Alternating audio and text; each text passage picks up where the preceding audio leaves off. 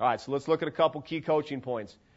Again, we talked about it's all down blocks on the play side. Everybody's blocking down. We've got our two pullers, a lead block here, and the backside guard is the puller. We've always got a combo at the point of attack, so we're always going to get 2-on-1 at some point. And so the rule is the combo is going to be on the first guy, head up to the guard, play side. We're going to combo whoever the first guy is, head up to the guard, play side. This case right here, this guy's inside the guard, so we got the combo on the by the tackle tight end. We'll watch it from behind. Okay, so with this shift there, they change their strength. They kick this guy down into inside eye of the guard.